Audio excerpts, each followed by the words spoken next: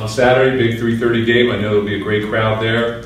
Excited about that opportunity. They played very well against USC, obviously. I'm sure everybody saw that football game, and you know, MAC champions and playing in the Cotton Bowl last year, so they played at a high level, and they expect to win, and it'll be another challenge for us. So we're looking forward to that opportunity. And you know, it's very similar to the guys that we have in that respect. And they're guys I think are a little bit change of speed guys. They got a guy a little bit like, you know, Edwin Baker was maybe, and a guy in between, and a guy and a big guy.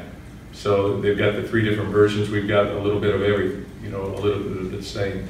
But I think they're three good running backs, and they know how to run the football, and you can see that against USC on Saturday afternoon. But you know, he throws the deep ball well, and you know, first time starting, so probably a little jittery out there. But he can run the ball, he runs the offense, and he's a threat to run the football. And I think he's, you can tell he's got good leadership, and he's tough. I think those are the first two ingredients you look for in a quarterback. Is he tough? What kind of leadership does he have? Can he create and make a play? I think he can create and make a play.